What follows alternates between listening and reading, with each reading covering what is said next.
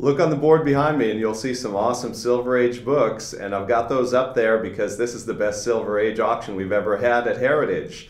Take a look at this first photo for a prime example. Now this is from the Gary Dahlberg collection, which is the new Twin Cities pedigree.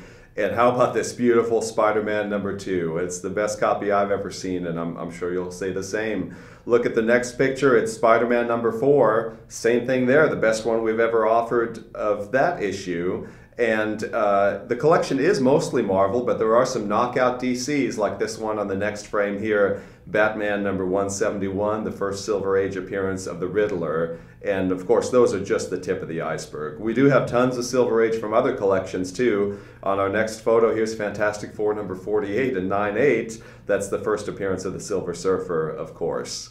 Now, lest you think we've neglected the Golden Age, don't think that. It's very well represented.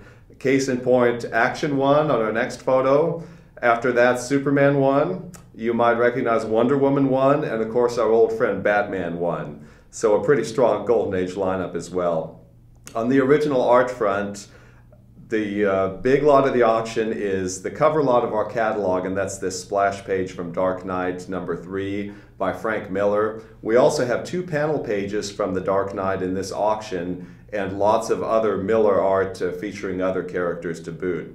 We've also got tons of underground art, including a neat consignment from the collection of Albert Morse, who was Robert Crumb's lawyer. And to pick out just one, here's Crumb's portrait of Albert Morse, and you can see he lovingly pokes a little fun at his friend. On the word balloon, you see Morse saying, with dialogue by Crumb, that the 3 most important things in life are #1, power, #2, money, and #3, women.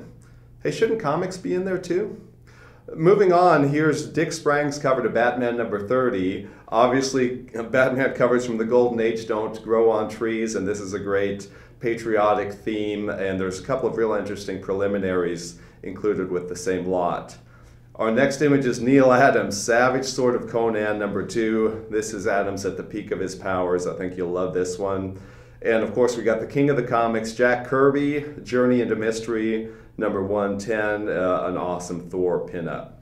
Now, one of the coolest Charles Schulz items we've ever offered is what's apparently a tryout for Peanuts with what are basically prototype versions of Charlie Brown and Snoopy. Really one of the more remarkable lots we've ever offered from this beloved artist. And if you like Charles Schulz trying out for the Peanuts, how about Carl Barks trying out for Disney?